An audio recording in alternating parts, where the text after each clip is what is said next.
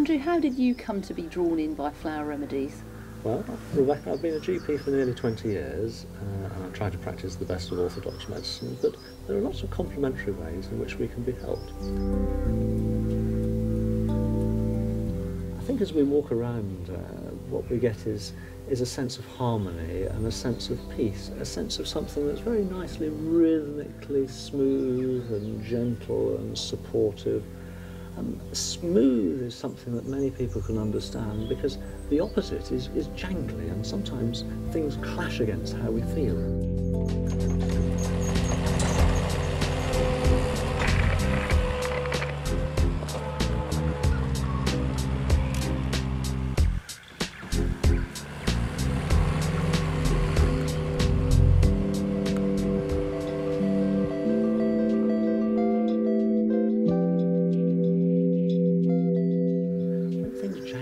Feel very comfortable, so it's the smoothness and the peace that we find in nature, in a garden or elsewhere, that can help us rebalance and retune.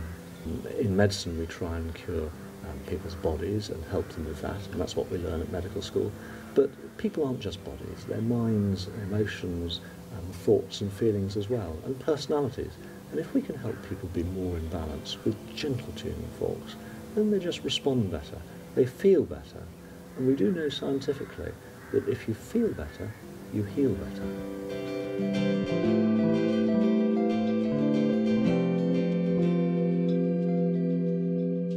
There are patterns throughout nature. They're most obvious in particular flowers, but they're there in leaves and they're there in trees, in symmetry, in round patterns, and in all sorts of ways. I think one of the interesting things is that very often they are based on precise mathematics. If you use a tuning fork, you'll find that middle C is exactly 256 Hertz. And in the same way, it's quite likely that the mathematical patterns in nature produce precise information and vibrational quality that is captured in an essence.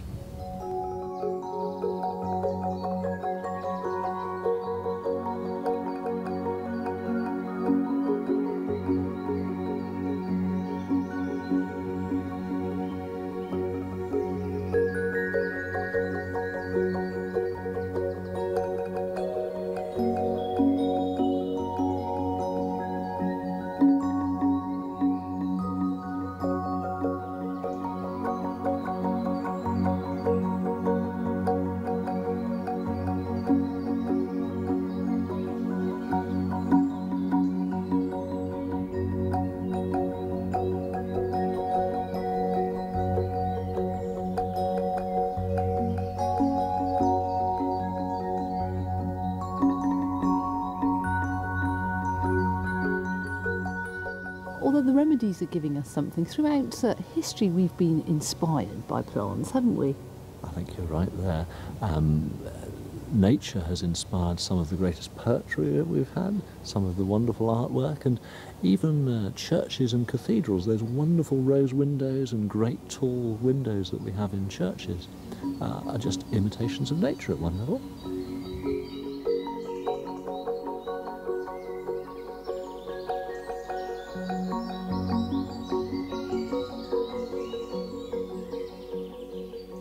Dr Edward Bach in the 1930s developed his system of flower essences.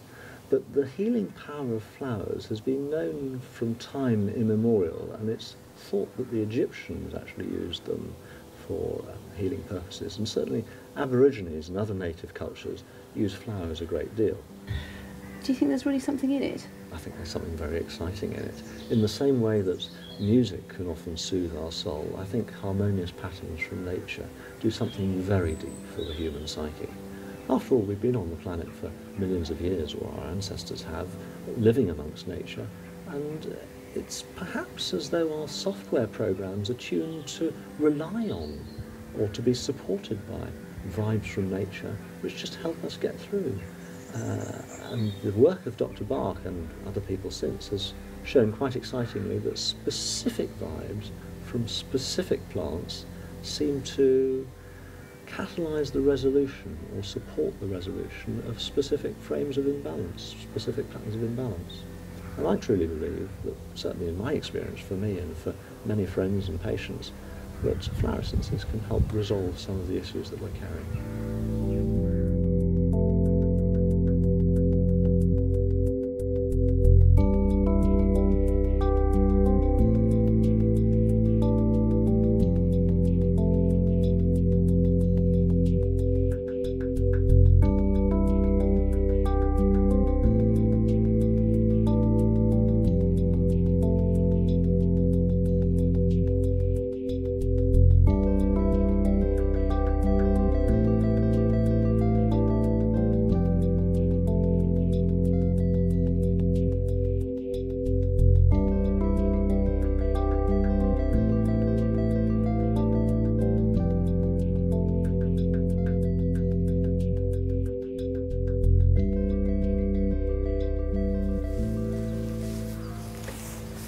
Andrew, this is a snake's head fritillary. Oh, isn't that beautiful? Such pretty markings, aren't they? Absolutely. I wonder what that does. Now, there would be people who can just sit with that and tell you how it makes them feel, and different people, it'll make them feel different things. Curious, isn't it? So do you think you could make a flower essence using that then? Oh, yes. Absolutely. That would be an interesting one to make. I'm not sure anyone has made one of those yet.